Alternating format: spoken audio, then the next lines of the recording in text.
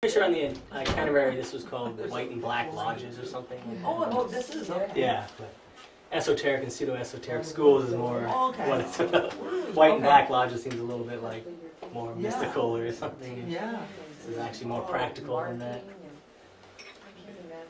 So I guess we'll get right into it. This is one that I was interested in even before I came here to Gnosticism, and it's one that I studied a lot before I came to Gnosticism. Was that the different various schools and the different beliefs and the different.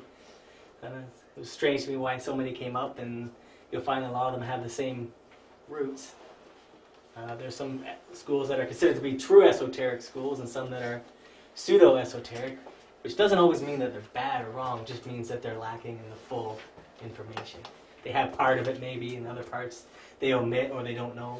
Or they were just focused on one aspect of the work, so that's what they formed their school around. Such like this. So we'll start off with a quote. Many schools exist. All of them are necessary. All of them serve to help the human being. But it is good to warn that no theory can engender the internal bodies.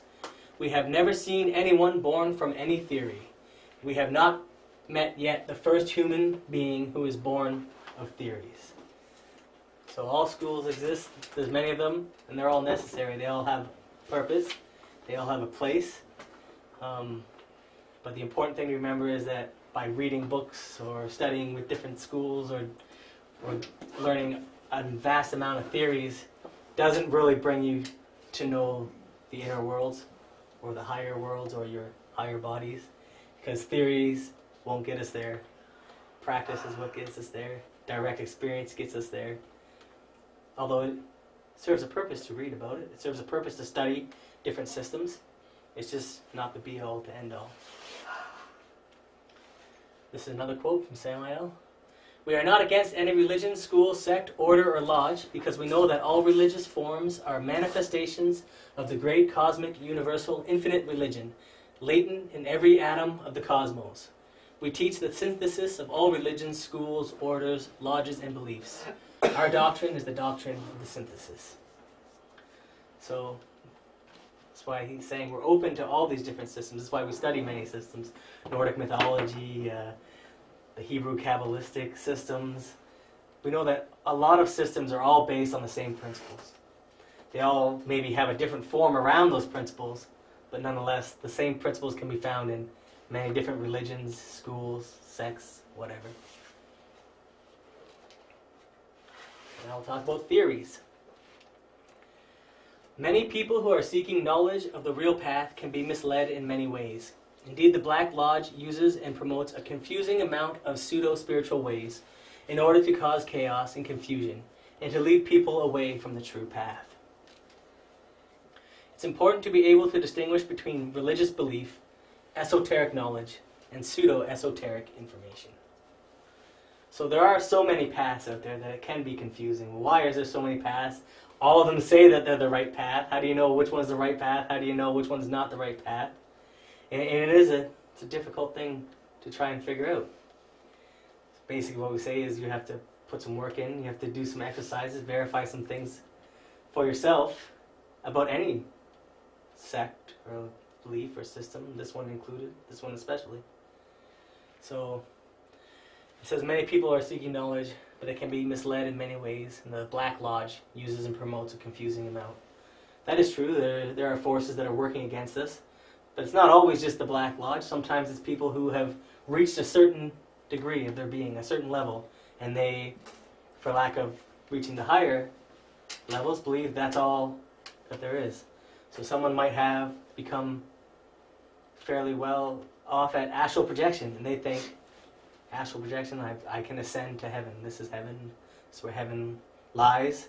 And they can have a whole bunch of schools based, or teachings, or a school based around the idea that the astral plane is the superior plane, when in fact there are planes above it. But they might not know this. So it's not an intentional misleading of people, but this is why it's important to study and know for ourselves.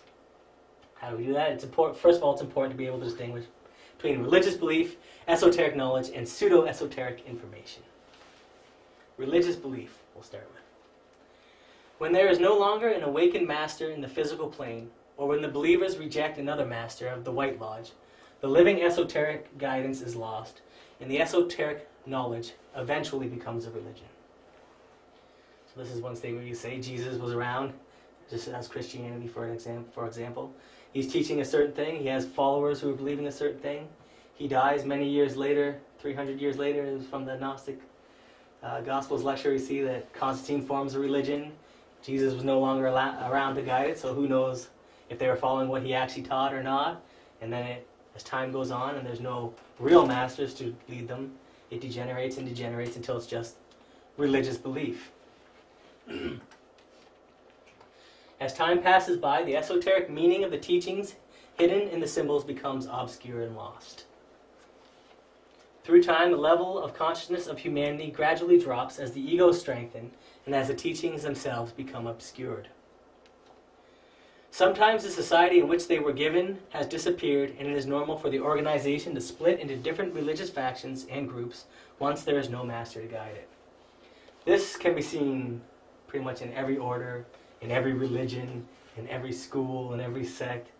As soon as the person who was leading that group is gone, the sect usually ends up splitting, like Christianity split into numerous sects. Muslims.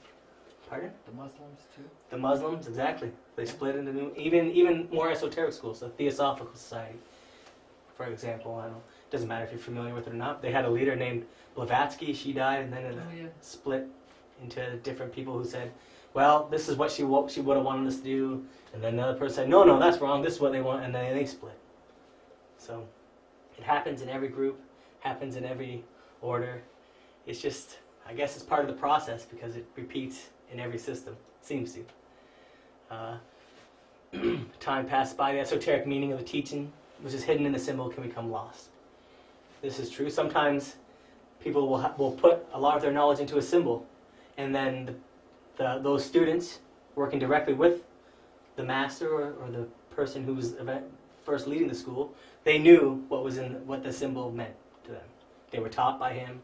As it gets further and further away by him, or as the students become more and more strengthened in their ego, and they start to lose what that real meaning of those symbols were. Freemasonry, I think, is a great example of that, where there's so many ancient symbols in the organization and no what seems to be real coherent understanding of why they're there or what they actually mean, this kind of thing. And this last point is, I like this one too, that sometimes the society in which these teachings were given has disappeared or no longer exists.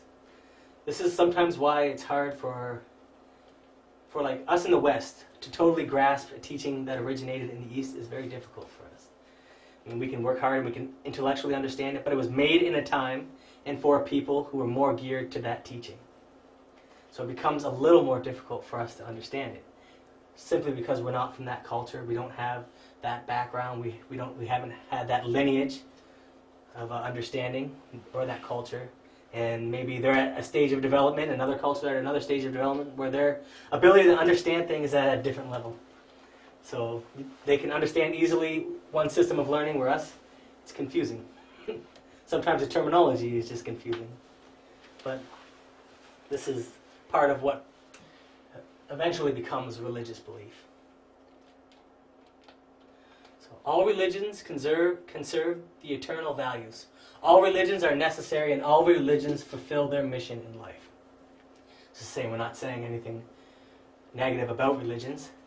They all serve a purpose. In fact, if people weren't religious, we would be even, in some cases, you could say we'd be worse off than we are now. Because at least these, at some level, all religions have the esoteric teachings. They're just more veiled, and people start to take them literally. But if someone had a different or higher level of being, and they were placed in a Christian organization, say, or a Muslim, they could, through their just because of their own level they were at internally, they could understand the deeper messages without it being explained to them. But for the mass of people, this is probably something very difficult to do. Every religion is born, grows, develops, multiplies into many sects, and dies. And this is something we can verify for ourselves pretty easily by any kind of comparative religion study or anything like that.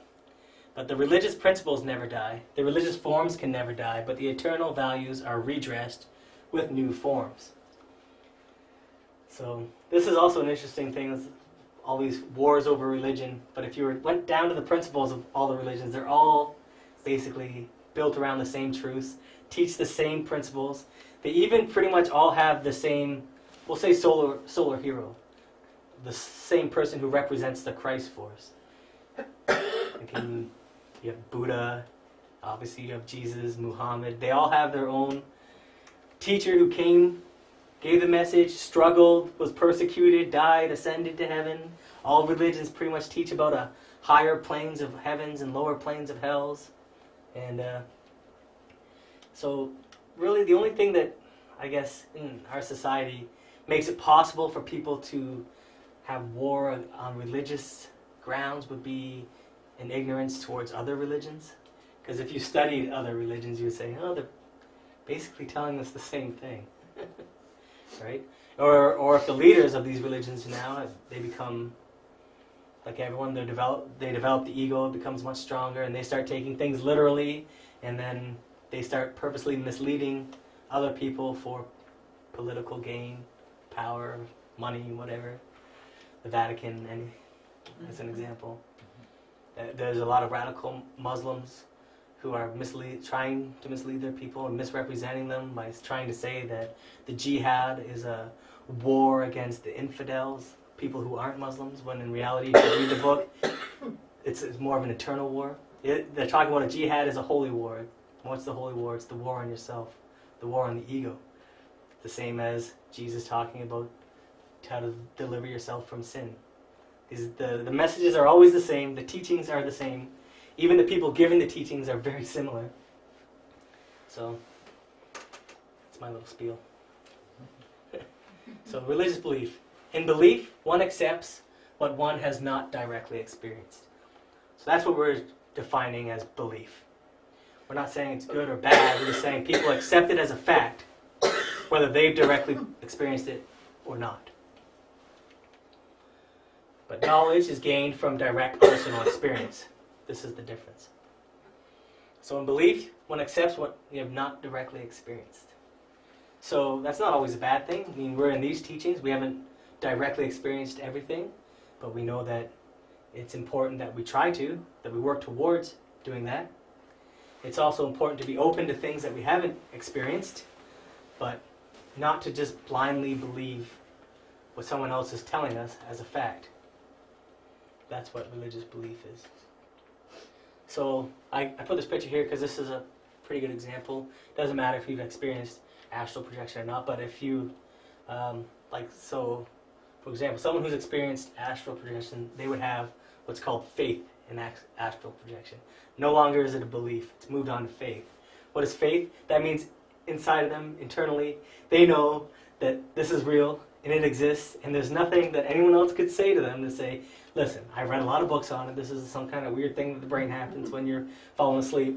You could say, okay, yeah, but inside you would know because you have faith. The belief says, well, I believe astral projection is true. It makes sense that it is.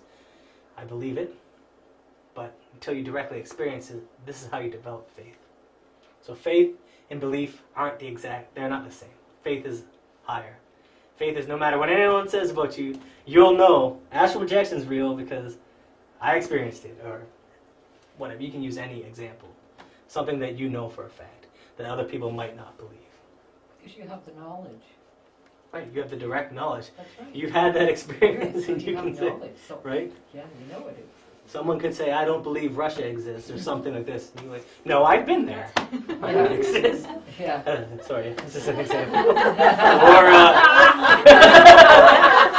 no puns intended.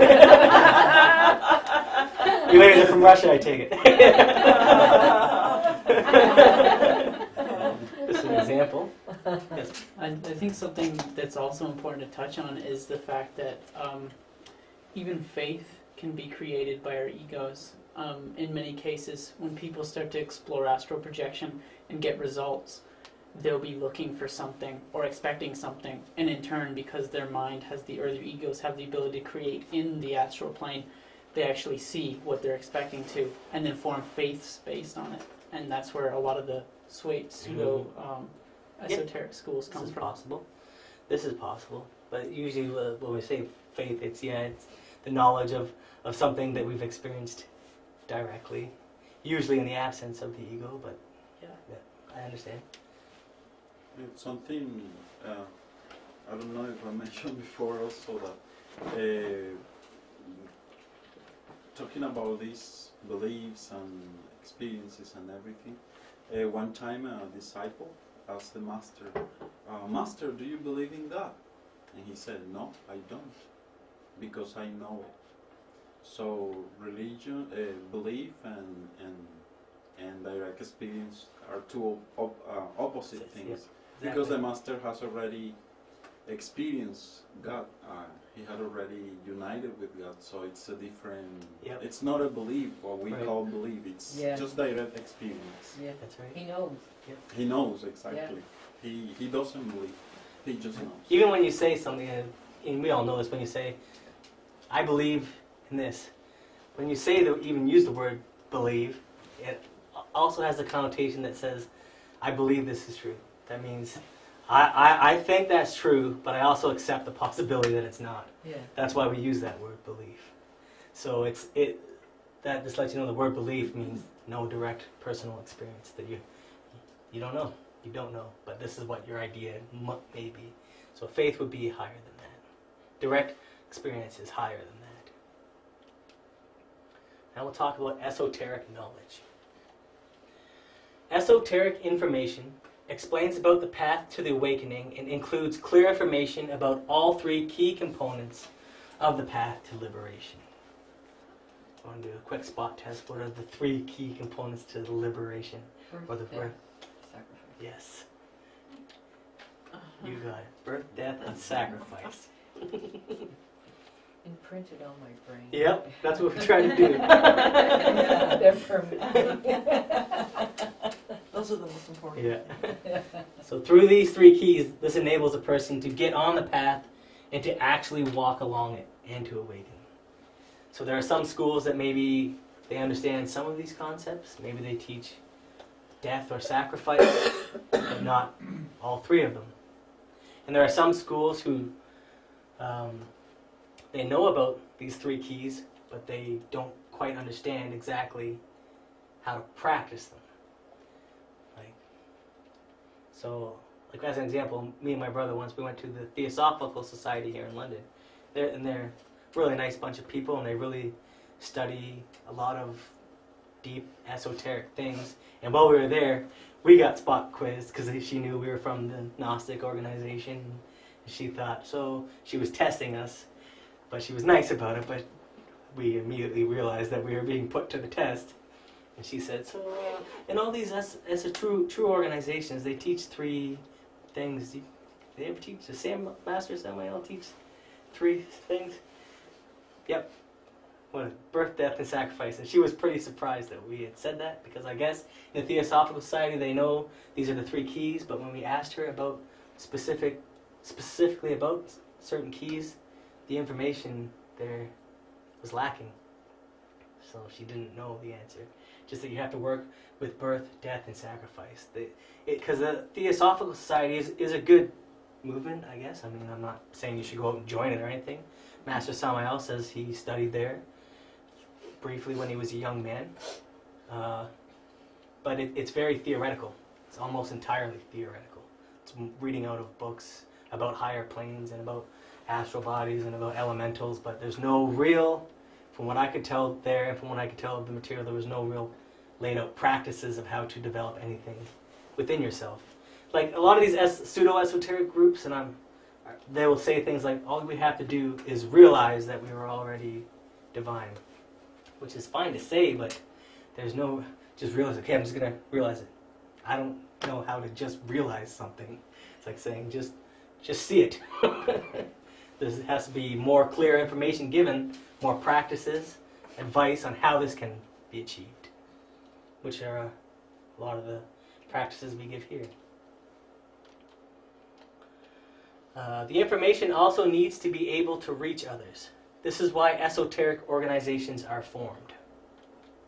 A true esoteric organization is founded by someone who has reached mastery and has sufficiently advanced along the path. then the esoteric work is alive and guidance can be given to the students. So that's pretty straightforward.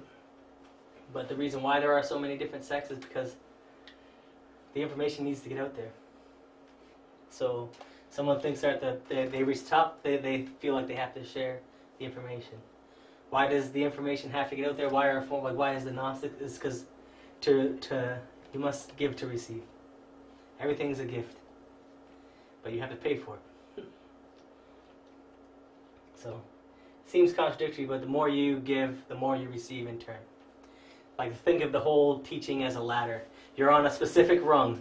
There are people above you. There are people below you. If you want to get to the next rung above, you have to help the person below you onto the rung that you're standing on. This is one of the cosmic laws. This is how spirituality works. They don't give anything for free. Pseudo-esoteric knowledge. There is an abundance of spiritual and esoteric information that is inaccurate or which lacks sufficient information to explain the path. This type of information is pseudo-esoteric, since true esotericism contains all the necessary information for final liberation. Many people claim that they are masters, that they have awakened, but very few have. It takes an enormous effort over many years to be in a position to explain about true esotericism. Huge tests and trials must have been undergone, and the relevant esoteric grade must have been earned. So, to form an esoteric school, it's pretty serious. And if the person who forms that school isn't internally at a certain level, then it would become like a pseudo-esoteric school, because all the knowledge isn't there. And it's interesting that even in our everyday society, pseudo-esoteric information comes forward. It comes forward in many different forms, and you don't even realize that it's some kind of spiritual teaching, or this is part of our society. There is one kind of craze that happened recently, and it was a book that became quite popular, and it was called The Secret. And it's a good book, and it teaches certain principles that are occult or esoteric. It teaches certain laws, but it omits other laws. It teaches the laws of attraction. This is a law. You can attract things through your thoughts and your actions. This is possible.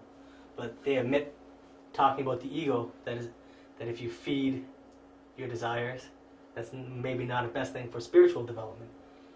Because in the Secret, they could have gone the other way. They could have said you can better your life by gaining insight into who you are or why you're here, but they went the way of saying you can better your life by acquiring more cars or money or whatever. This is it's an occult or esoteric principle, the law of attraction.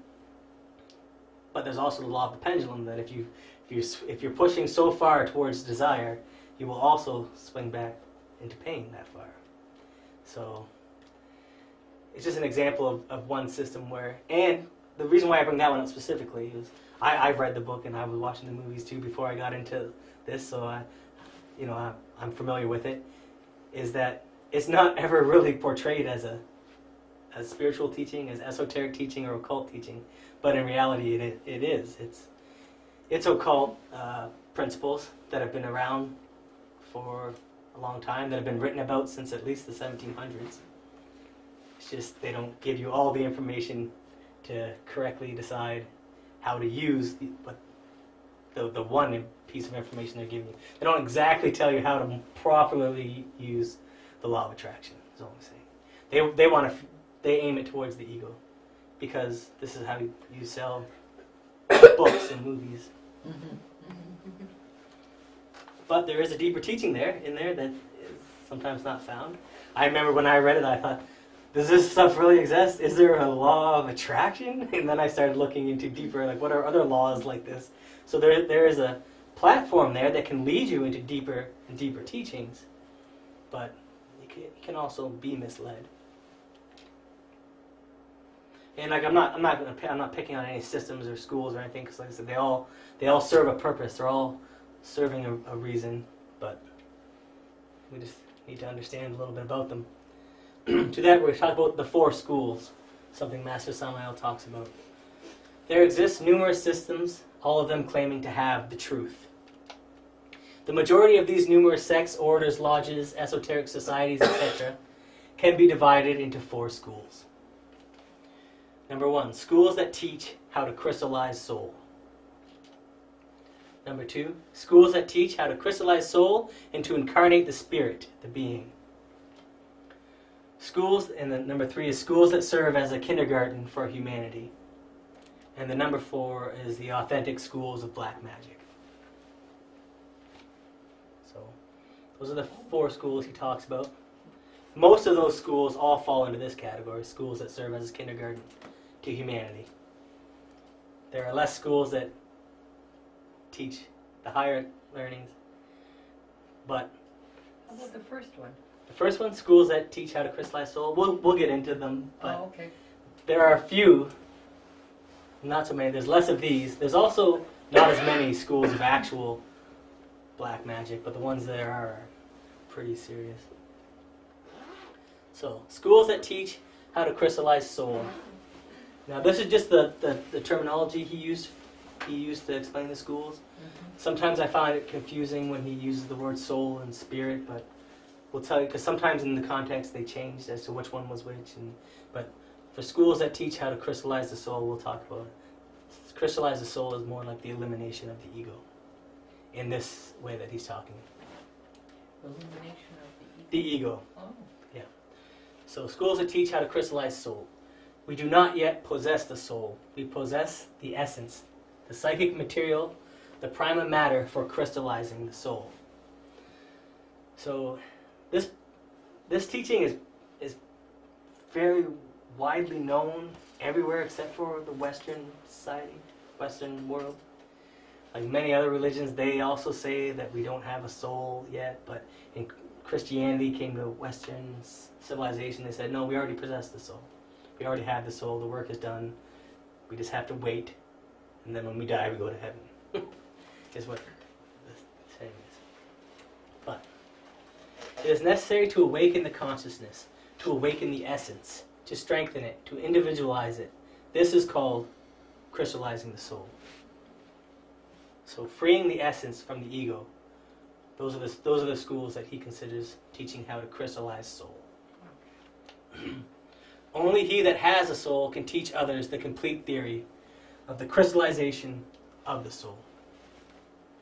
So, like as an example, Buddhism would be under one of these schools where they work to free the mind of desire and this kind of thing. So could be considered schools that teach how to crystallize soul. So we do not yet possess the soul. We possess the essence, the divine spark. This is the psychic material that the soul is later built from. So we possess a fraction, a piece of soul, from which the whole soul can be built. How do we start to do that? First, we have to awaken the essence by eliminating the ego. And there were schools that were formed directly around this idea of destroying the idea of yourself. And, one school that was one of the more famous ones was taught by Gurdjieff, where it was pretty much all about figuring out who you are and how you operate and this kind of thing. So all schools that teach how to crystallize soul know that humanity has a pluralized I, the ego, that wastes psychic material in atomic explosions of anger, greed, lust, pride, laziness, gluttony, etc. As long as that pluralized I exists within us, we will lose the forces of the essence. So sometimes we see it as like a demon that's trapping our higher part, but it can also be seen as energetic force, like a psychic material. We're trying to cultivate it, to use it for higher purposes. But when we have these explosions of anger or greed or lust that we characterize as the ego, it uses up that psychic material, and therefore making it harder for us to cultivate it, to accumulate it, etc. So it is necessary to dissolve the I if we really want to crystallize the soul. This is the basic idea behind those schools. You have to eliminate the ego, crystallize the essence, strengthen the essence. The instructor of a school for the crystallization of soul will work with sparks of essence, helping them in their growth, development, and progress. The disciple has to do the work because the instructor cannot do the work for the disciple. This is also what stands out from these schools, is they'll have a teacher. The teacher can work with the person, can tell the person maybe what they believe they should be doing, but ultimately the work falls on the disciple to crystallize their own soul, because it's not something that someone else can come and do for you. No one can really investigate your egos for you, and if they did, it would just feel like they were picking on you. So, every school of souls teaches the technique for the dissolution of the ego. Only through the creative comprehension of our errors in all the profound levels of the mind is the I really disintegrated. I believe the lecture Phil gave last week was about this, pretty much how to meditate on the ego so that you can understand it and disintegrate it. So the schools of souls also teach systems and techniques to awaken the powers of the essence. And there are many of these schools that have existed but were secretive in nature. So it's hard to get the exact information of what they practiced or what they believed, but there were lots of secret society type of schools, especially in the East. There were many of them. The schools of souls teach the science of inner meditation through which the consciousness, the essence, awakens. In this way, we will attain the inner illumination. So many of the schools that teach meditation specifically, if they teach it properly, then they're teaching you how to crystallize the soul. There are also pseudo meditation schools where they teach you how to meditate so that you can sleep better or be relaxed. But it's just all. This is why it's very important for us to do the work to discover for ourselves. Is that school something I want to be affiliated with, or are they teaching me higher knowledge? Or secondly, we have schools that teach how to crystallize the soul, so all we said before, and how to incarnate the spirit. All schools that teach how to crystallize the soul and incarnate the spirit are schools of regeneration. The schools that teach to crystallize soul only do good work, but those that teach to fabricate the soul and incarnate the spirit do the superior work. Every school of regeneration teaches the Mithuna, or sexual magic. So this would be the main difference, to have the alchemical teaching plus the previous teaching. So every authentic school of regeneration teaches the three basic factors for the revolution of the consciousness. These three factors are death, birth, and sacrifice for humanity. And it's kind of interesting to think, because I thought before, this Gnostic group, is he just talking about this group specifically, or were there actually other groups in the past who taught this? And you can find that there were not many, but there were groups who taught what's being taught here. Because what Samuel on War's mission was to unveil it so that everyone could have access to it. He didn't invent it. He didn't make up the teachings.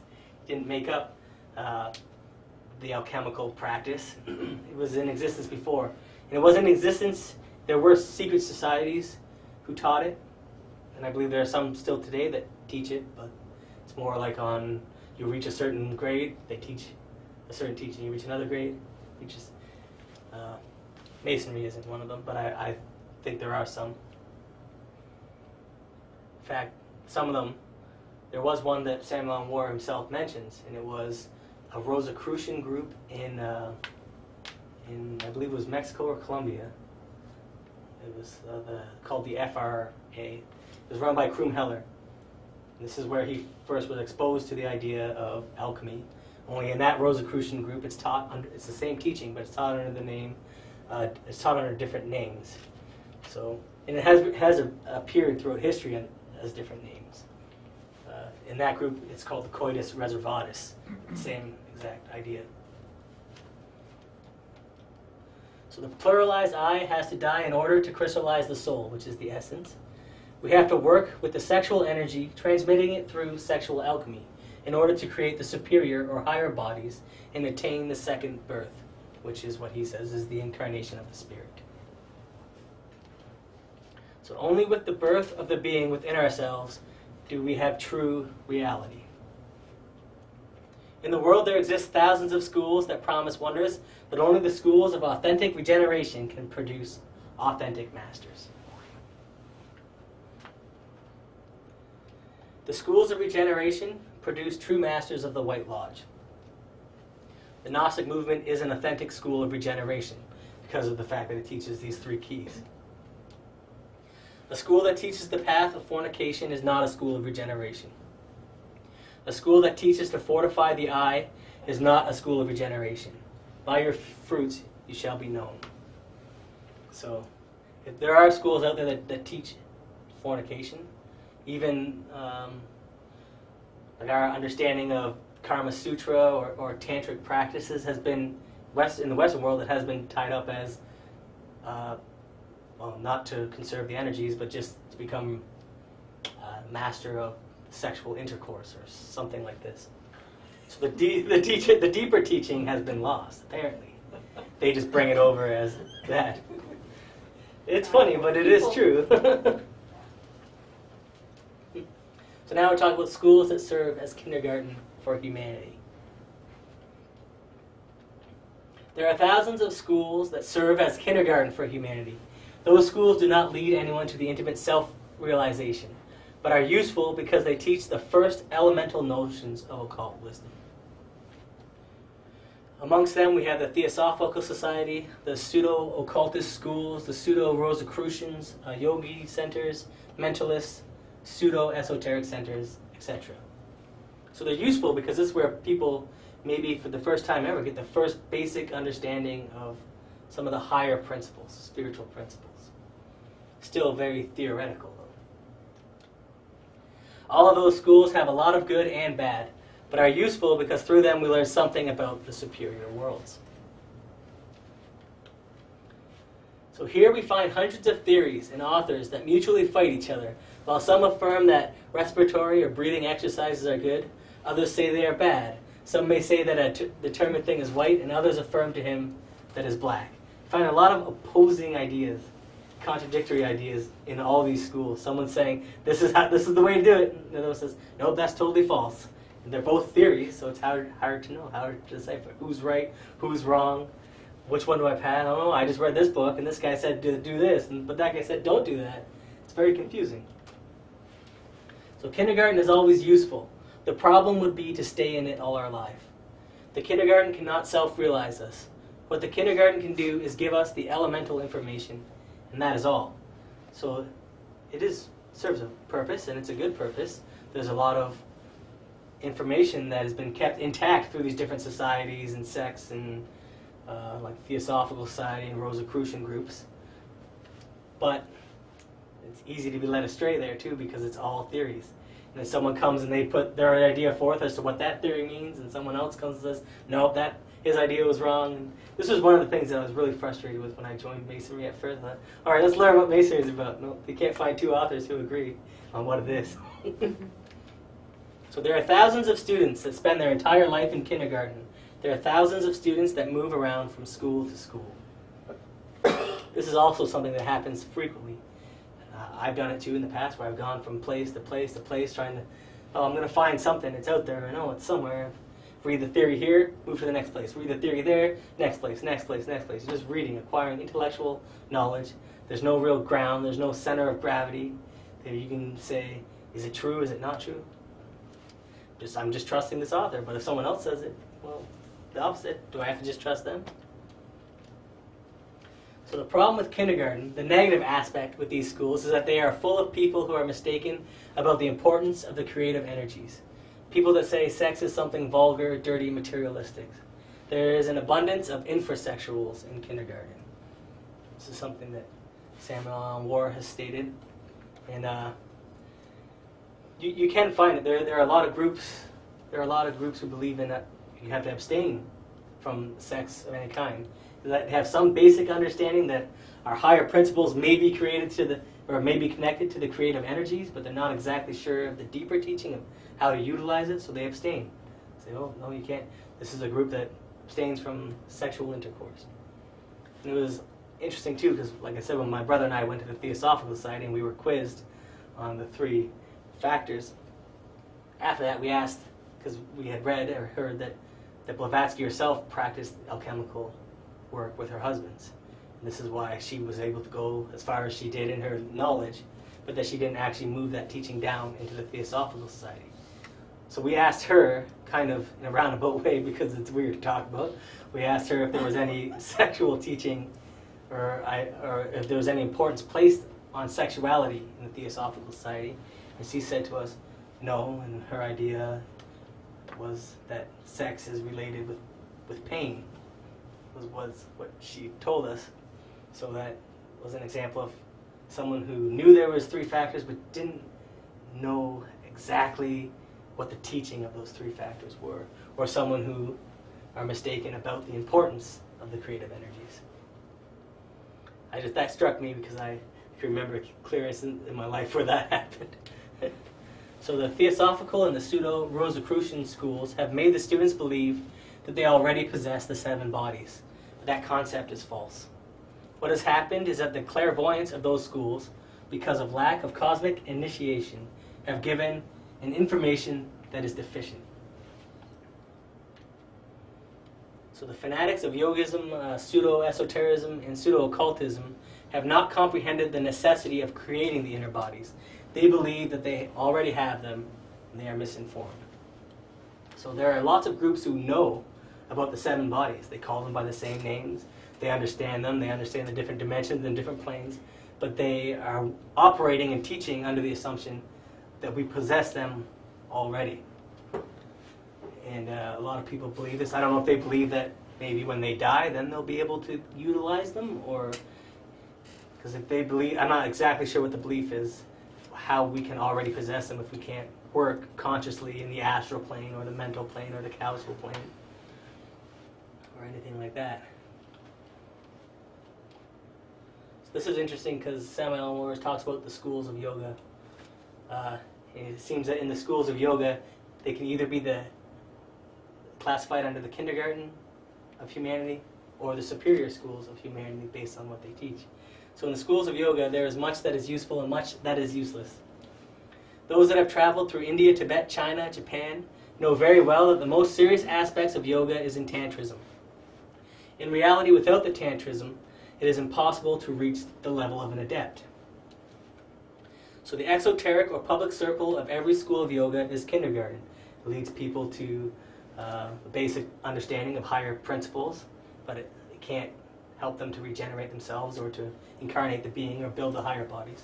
But the esoteric or secret circle of every school of yoga is a school of regeneration. In the Western world, the yoga has not been comprehended correctly, and there have appeared many people who reject the deeper teaching. In reality, yoga without sex, without mathuna, is like a garden without water. The yoga without sex is kindergarten, not a school of regeneration. But to me, that statement is also, it's interesting because that lets you know that if you add the alchemical teaching to the yoga teaching, then becomes a school of regeneration. So it's very useful. Now we're going to talk about the big scary one, the schools of black magic. Schools of black magic. The most difficult is to recognize the black schools. Normally they are full of sincerely mistaken people with good intentions. These poor, foolish people ignore that they do not yet have the body of conscious will, and that they only possess the force of desire. These fanatics believe they are semi-gods and think that divinity can express itself through the people that do not yet have the superior bodies of the being. They believe they can incarnate a higher force into their being. They try to utilize it without necessarily creating those higher bodies that receives the being, the astral body, etc. Part is hard to understand is that normally these people speak against black magic. It's not like they say, yeah, we're a black magic society, who wants to join us? It's always cloaked in really high spirituality. You think that they're a very spiritual group. The fanatics of those schools want to make the subconscious become conscious without troubling themselves to eliminate the ego or working in alchemy. So this is where some of those schools differ. But as we're going to see, to be an authentic black magic school, there are keys that many of the schools who think they're black magic, they don't possess. So, which is a good thing, because there's people who want to be Satanists or whatever, but they don't possess the actual keys. Just like, as we saw, to be an authentic school of regeneration, the school has to possess certain keys, a certain knowledge. So true schools of black magic possess a key to unlock powers for the use of the ego. So there's three kinds of tantrism that exist. There's white, black, and gray. The schools of white magic are based on white tantrism. Black magic is based on black tantrism. And the schools of gray tantrism are incoherent, vague, imprecise, but they lead the aspirant towards black tantrism. So this is the key. There's white tantrism, there's black tantrism. So even the keys in black lodge is still sexual. So a white adept works with the positive crystallization of the sexual energy. However, there also exists the negative crystallization. The adepts of the Black Lodge utilize black tantric rituals. These rituals fortify the ego, and they give the ego certain powers. They might not totally understand that they're giving those powers to the ego, but then they could, say, develop clairvoyance, they could develop the ability to astral project, they could develop what seems like higher principles, but they've developed them for the use of the ego, and they've developed them in the inferior way. The schools of regeneration forbid the spilling of the enseminis, which is this creative energy. The schools of black magic do not forbid the spilling of the creative energy, and even justify it with religious phrases and sentences. In the Western world, the schools of black tantrism hide themselves within the Christ and the Gospels. They speak ineffable things, bless and spill mystically the energy, and use black practices to strengthen the kunda buffer, to strengthen their connection with the infernal dimensions. Then the sexual energy crystallizes in the ego, strengthening and developing it with all its tenuous, submerged, diabolical powers. And it seems strange. It's like I've never heard of any groups that do this, but they exist. They're out there and they're operating today. I know of some, but it's not anything that you would like to study too much. It's very strange. Their basic fundamental objective of true schools of black magic is to develop the kunda buffer organ, the tail of Satan, to develop their connection with the infernal regions. The kunda buffer could never awaken the 7 superior chakras, the ones that we discussed, the rise up the spine, but it does put into activity the antithesis of the 7 churches or chakras, the malignant centers or dark chakras of the lower bowels. So there isn't just 7 chakras. There are many chakras. There's 7 divine chakras. There's also these malignant centers. This is sometimes why when people they eat a huge meal, they go to bed, they have nightmares, because these chakras are in the intestinal region. It's where they reside. So it can be putting those into activity, which is sending you down into the infernal dimensions, and therefore you're having a dream or an experience down there. It's terrifying for you. So that's the difference between white and black. Without going into too much detail what it is that they believe or practice specifically. Now we'll talk about mediums. The mediums were really big in the late 18th century and early 19th century. They were very popular.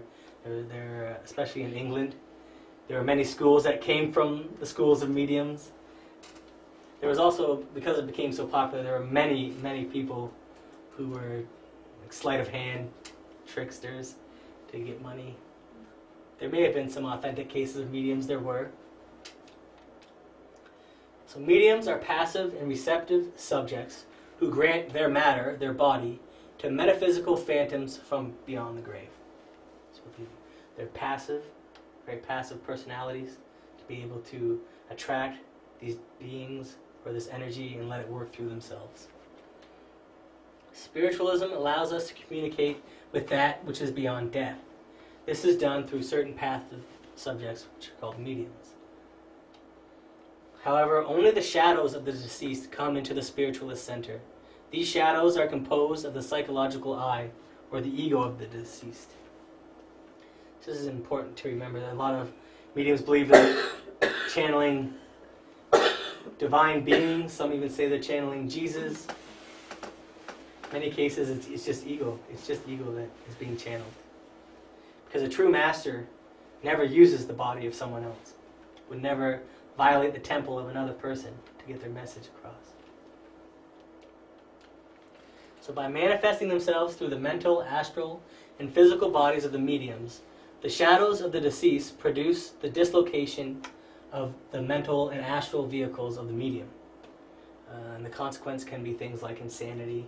There are certain groups or secret societies who practice this, and many of them develop schizophrenia, things of that nature, for allowing other beings or other entities to use their vehicle. It dislocates their actual astral and mental bodies. Which, when you see someone walking around with a dislocated astral and mental body, it seems to us to be some kind of mental condition or some kind of insanity. So the mediums of spiritualism are unable to investigate the superior worlds because they have their mental body dislocated.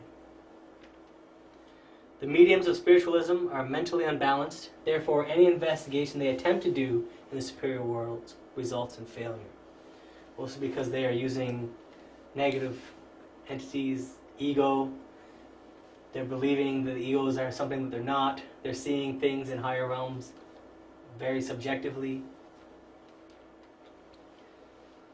And now to get into that further, we're going to talk about positive and negative clairvoyance. So positive clairvoyance is a faculty acquired by those who possess continuous consciousness. Positive clairvoyant knows how to drive his faculty by will. The clairvoyant must learn to see in the absence of the ego. The clairvoyant must see without judging, or must see objectively instead of subjectively. So the clairvoyant drives his faculty by will, by willpower, by the work they've done. So what is someone who has continuous consciousness?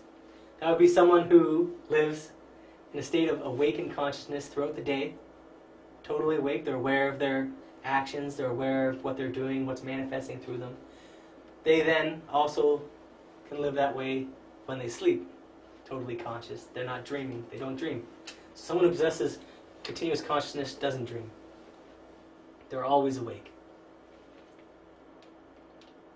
So in order to develop positive clairvoyance, it is required to practice the necessary esoteric exercises and to study the best authors of Theosophy, Rosicrucianism, yoga, psychology, just for a basic idea of the fundamental theory. This is what Samuel Almore says.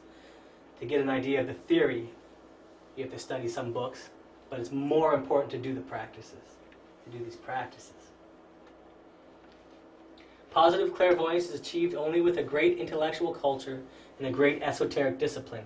The highest cultured people who are submitted to the most rigorous intellectual disciplines achieve the truly positive clairvoyance. The illuminated intellect is the outcome of positive clairvoyance. These are people who have done many practices, have advanced to a certain level, and have the superior intellect intact. We're not talking about like intellectual people who are really good at studying and reading. Because there are many people who go to the astral realm and they'll see something and they'll believe that they'll subjectively believe in it. For example, if you're in an astral plane and you see a terrible monster in front of you, this could be a projection of your subconscious. It might not be an entity that is separate from you. So people could believe they see a lion, there was a lion. They don't understand exactly what it was. They don't understand that it was a symbol that their subconscious projected, because the laws are different in the astral plane.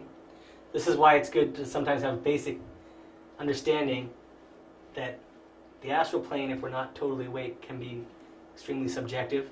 We can create in the astral plane. Our thoughts come to before our eyes. This is what dreaming is. So many clairvoyants fall into error because they believe that their subjective vision is objective. The negative clairvoyant sees without wanting to see. These negative clairvoyants see forms that exist within the infraconsciousness of this great nature. These negative seers fall into compulsive suggestion and become cheated by the tenebrous entities. This has happened many times in the past. There are many schools where people say they're channeling. Seems these days, instead of channeling a spirit, people are channeling aliens. It seems like we're channeling an alien from beyond. This is the. It's hard to know if you're not objective, if you don't have certain faculties, whether what you think you're channeling is what you are channeling. And the practice of channeling self is not a great one, and it doesn't help you on the path. It doesn't help you towards your liberation. It actually works against it. So the clairvoyant's worst enemy is ignorance. The ignorance of what it is they are doing, what the consequences are, this kind of thing. Yes? Some of those people who channel say that they can predict a future for someone. Mhm. Is that like almost like, the crystal ball kind of thing? Is that, Yeah, can that they would get be that me. through channeling? Could you read Um, someone else's future, like if somebody from the other side? This is definitely what they all did back then. They all came to channel so that they could read people's futures. What people wanted to It's- know. Maybe if the person did have certain faculties developed, they could see in the astral plane. They could maybe then see what possible outcomes might be. They could possibly be able to do that, but generally, I doubt it Mhm. personally. But it's one of those things that I'm not too positive about. So that's been the claim of mediums, to see the future or to predict the future. There have been many predictions about the future. Most of them have been incorrect. But it's because the astral plane is different. Time is different there, right? It shows, it's like in a mathematical equation. If you punch in these numbers, this could be the outcome. But there's a possibility that instead of those numbers, it could be these numbers or these numbers or these numbers. Because depending on what plays out, there's many different possibilities. So, I mean, there was a lot of times the channelers a lot of them were fraudulent. They would have tables that floated, but they were on strings and stuff like this. This was mostly in the 19th century when it became very popular. They would claim to have that ectoplasm coming from all their orifices. I'm not sure. It is more associated with a black practice because, first of all, those people who are truly spiritual, they usually don't charge a fee because this is against some of the more cosmic laws, some of the higher laws, where you're paying a debt by giving information, by helping people. You're not making a profit from it. That's the other thing. So we'll talk about something else called the Kalkian personality. And this is a personality that is very prevalent today in all the esoteric societies and people who are really interested in spiritualism, people who teach spiritualism. It's called the Kalkian personality. So subjective rationalism is the basis for the Kalkian personality. Subjective rationalism. That's where they're trying to rationalize all these higher spiritual ideas. They want to make it so that the intellect can understand it. The Kalkian personality is one who feels that he has completed the work because he has acquired a vast knowledge of intellectual theories. They never experience the truth directly, yet they speak about divine things as if they were experts. This is very prevalent in today's society. Many people will say, "Oh, I'm an expert on Buddhism," but they were never really a Buddhist. They just studied the culture and the books, and they have this pride about them because they feel that they understand the whole culture, even though they have no real direct experience with anything divine. The Kalkian personality is full of pedantries, like someone who thinks it's very important to be book smart and to study many books. It is bottled up in the dogma of evolution, misinformed about the internal constitution of the human being, which produces feeling of self-sufficiency. misinformed about the dogma of evolution. There is a great dogma in our society that people think they understand evolution. And that through evolution they believe that we will eventually reach perfection. That time will eventually bring us to perfection. That we may be born again and die, and then we'll be, if we just wait long enough, if we just live and die and be born again long enough, we will reach perfection. This is a misconception. Because that living and dying and being born again, living and dying and being born again, that's part of nature. That's a process of nature. That's how we serve nature. Nature's goal for us is not to leave nature, but to stay within nature, within the wheel of samsara, to keep coming back and coming back. Because our vibrations are utilized by the earth, by nature. So we serve two purposes. We receive cosmic vibrations, we change them internally, and we transmit them to the earth. The earth is a living entity. That's our purpose for nature. That's nature's purpose for us. We have a higher purpose as well, to realize our higher being, to become spiritual, to understand these higher things. That is something that nature necessarily doesn't want for us, because nature's already using us like little batteries or power plants or whatever. So the characteristics of the Kalkian personalities are, above all, their self-sufficiency, their terrible pride, and their vanity based on theories. So this doesn't even have to relate to esoteric teachings. I mean, we put extreme importance on people who have letters behind their names. They have PhDs, or we think, oh, well, then he must know. He went to school for a long time about it. Maybe that's the case. I'm not saying it's bad that there are people who've gone to school for a long time, but for us to place all our faith in someone because of the amount of time they spent in a specific institution might not always be the best for us. So this type of personality from the pseudo-esoteric and pseudo-occultist schools has lost not only the sense of authentic devotion and true religiosity, but also that of veneration. So this school, or this personality, you can see they don't have that devotion. They don't have veneration for the higher beings, for the higher realms. They think they understand everything. They think that they're already. The Kalkian personality is based on the subjective reasoning, which is acquired by the five senses. Subjective reasoning can know nothing about what is real, the divine, about the mysteries of life and death, etc. It is ignorant of all that escapes the five deficient physical senses.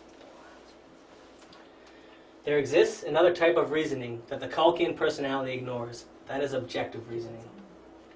So the Kalkian personality gets all their information from the five cylinders, the five senses. Knows nothing really beyond the five senses, but believes that they do. They exist. They ignore objective reasoning. Objective reasoning would be seeing things as they actually are, without the filter of the ego, without being identified with the ego. The data of the consciousness is the foundation of objective reasoning. So it is the consciousness that has objective reasoning. Through the liberation of the essence, through the elimination of the ego, then we start to develop objective reasoning. We can see the role we played in this specific situation more clearly, without having to justify ourselves, well, this is why I did it, and this is why I had to do it.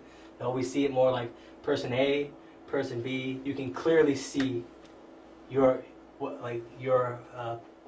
part that you played in that scenario, without being so identified with making sure that you don't end up looking bad.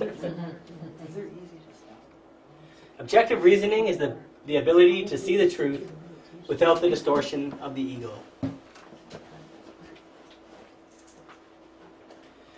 The powers of the heart do exist. These powers are those qualities that are beyond the intellect, and it is purely reasoning process, and it's purely reasoning process, which the sensualistic subjective reasoning knows nothing about. So the powers of the heart do exist. Intuition exists. Our higher faculties exist. It's hard to know these things if we only rely on the five senses.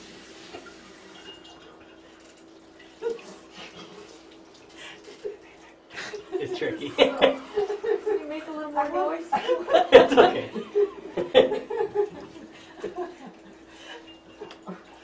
So the Culkian personality is not serious. We have to be serious if we want the self-realization of the being. So the Culkian personality isn't truly serious. They're not truly serious in developing themselves. They're not truly serious about looking at themselves correctly. They just want to feel almost intellectually superior about esoteric subjects. The seriousness required is that seriousness towards the inner being. This is the seriousness that we need to have. We need to work for our inner being. We need to sacrifice time, like we're doing tonight, for the inner being. We need to sacrifice time to meditate, to do these practices for the inner being. So it is good to receive information about abstract dimensions from books or lectures or classes, etc. But it is important to do the work to attain direct personal experiences. It's the most important to attain the direct personal experiences. I mean, we still want you all to come back and everything. Beyond belief. Whoever wishes to discover the true nature of reality needs to practice the right kind of exercises, so that these teachings are not just simply beliefs. If you simply believe in the teachings, then these esoteric subjects become almost like a religion for you. People do become fanatical about these teachings. But unless you work on the practices to know them, to verify them, it becomes just like religious belief. But if you disbelieve, you close the possibility of investigation. That's kind of important. We're not telling you, don't believe us until you prove it for yourself. We're saying we're giving you information. This information can be verified for you. If you do the practices, you will verify certain things. If you haven't verified certain things, remain open-minded about them, but work towards verifying them. Belief and faith are different things. Faith is confidence that is derived from direct experience and inner wisdom. It is important to root out beliefs and to question theories by using the practices to verify them with personal direct experiences. It is important, therefore, to practice the exercises and to experience these things, and what you have not experienced, to keep an open mind about, as I said. So, having beliefs is important, but we also have to say, what are my beliefs?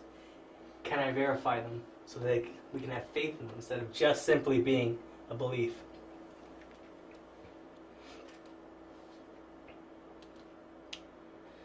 So we explained about this path from our own experience and that of the masters, but it is up to you to verify these teachings. It is up to you to find out if liberation or true knowledge consists of going along one path or not. No one else can do it for you, and a belief will not get you there. So sometimes this is difficult for people. They want to be more passive and just collect theories. They want to have all this intellectual knowledge. But there's work that needs to be done, by you. Not that I'm telling you have to do it, but just that if you want to experience certain things for yourself, you're the one who has to do the work, which is pretty obvious. So we look at these things as directions. Look at these things as directions for your own search, like a map that guides the way. You don't know if the places in the map exist or not until you go there, but the map is useful nevertheless. Those who have gone far enough esoterically leave behind their maps, and what you experience, if you go far enough, may one day be a map for others to follow. So this is kind of like the pep talk, like we can do this. This is what we're here to do. The lectures are fun, but the practices are what's important. And sometimes you just do the practices.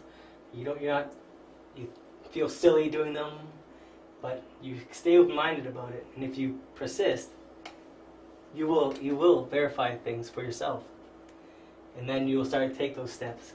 When you verify one thing, then it's like almost like a boost. Like helps you. Like, yes, okay, well, this is true. Now I can it gives you extra energy to go and verify other things. It gives you that charge that you need sometimes that says, I could go practice, but there's a good show coming up on the television and I'm tired because I've worked hard. These are obstacles that we have to overcome. Work hard to verify some things. It becomes easier to verify others. So that's esoteric and pseudo-esoteric schools. It was kind of a shorter one, but thought you guys wanted to meditate longer maybe. So any questions? Going back to the mediums, I remember having read in a book that one time the master, when he developed clairvoyance, he went to one of those seances, and then he could see that there was like a shadow coming to the medium. So they would say, "Oh, we're going to invoke Jesus Christ," and then the medium said, "Oh, I am Jesus Christ, I am talking to you, do this, do that, love each other." And then the master said that there was like a shadow, there was like a black magician behind the medium that was taking place, that was like talking for the medium. So Yeah. it's From another plane? Back from to another the plane, Another yes. dimension So it's or just a whatever? dark. Oh. Dark Dark entity. entity. A dark entity was Mhm. taking. But she thought that it really was. She Exactly. thought that it was Yeah. Mhm. Jesus Christ. Yeah. Then everybody thought, but then the master said, "No, I won't.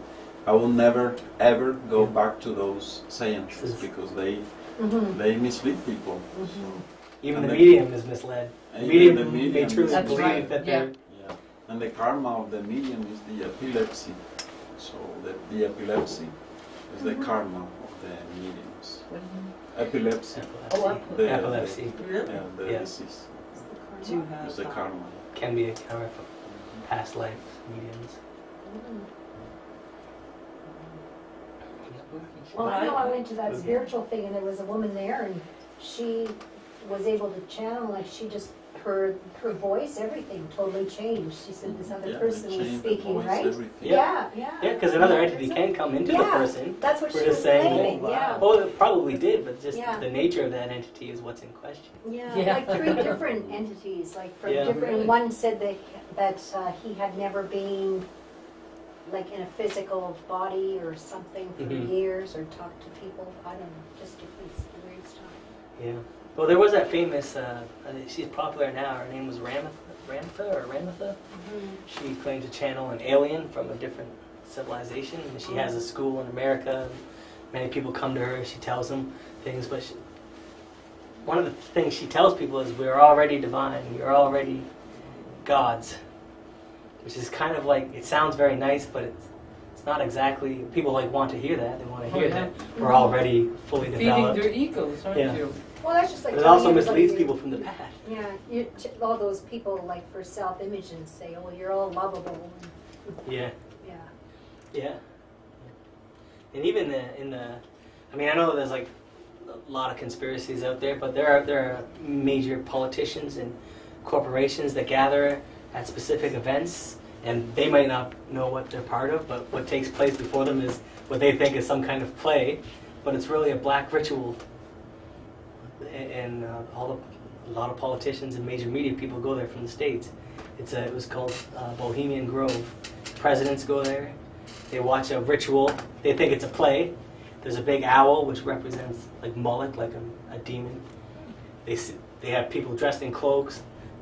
They carry torches and they carry an effigy of a small child and they burn it in front of this big owl. And then Oh my the people God. are clapping and laughing. They think they're part of some ridiculous Idiot. fraternity kind of play, but it's really a black ritual dedicated to dark forces. So And they this don't is know how black lodges also operate. It doesn't matter if you know or if you're not 100% a consenting, willing participant. You can participate. They can gather your energy by if you're there, Yes. you're watching this, you're I was just So gonna that's ask what they that. do it for, to get The people's get those energy. people's energy. yeah, or they can do it so Is that it- I mean the reason why they do it would be that whoever put it together knows some occult principles, and they know that if they do this with a large group of people in front, they will personally receive favors from these negative entities and Would negative it do energies. anything to the audience? Would they be? Well, they themselves, they're watching it, they're participating, Yes. so It's negative energy. yeah, Mhm. it's From that. it's abstract. It's taking from them certain emotions because they're seeing these things and they're feeling certain things and their vibrations are changing. Well, if they're liking it and it's mean, if it's bad, Yeah, that's that happens. Yes. So how can we distinguish which dedicates to black entities? Like sometimes people go and they think that's good thing, but it turns to be a Yeah. bad thing. Yeah. So how can we distinguish this, right? Yeah. Can we? And this is why I said it's the black schools are the most difficult to distinguish because they never come out straight out and say No, of course. I'm a black school. Yeah. I mean, How can we understand that it's Yeah, not good? that we thing? don't fall trap Yeah. to these. Yeah, Right. That's interesting. well, yeah, Like, it's like you never know, right? that is true. But I mean, the schools that teach you about the three factors about the death of the ego, the spiritual birth that you have to create the bodies, and the alchemical work. Those schools, the black schools will teach kind of the opposite of that. They might teach like go forward and multiply, like telling you to spill the creative energy or something like that. But it's difficult. This Because is why that we. gets you down. That Yep. takes you down. It's difficult. Like we have to basically do the internal work on ourselves to reach a certain level so that we can see these things for ourselves. But generally, I mean, I've seen a bunch of these black lodges or schools or whatever, and there is kind of a weird vibe. Sometimes you just have to trust your intuition. Yeah. Because I'm thinking there's these people from the media who are sitting here watching this fake child being burned. They must have a certain feeling like, what, this doesn't Yeah. feel exactly right.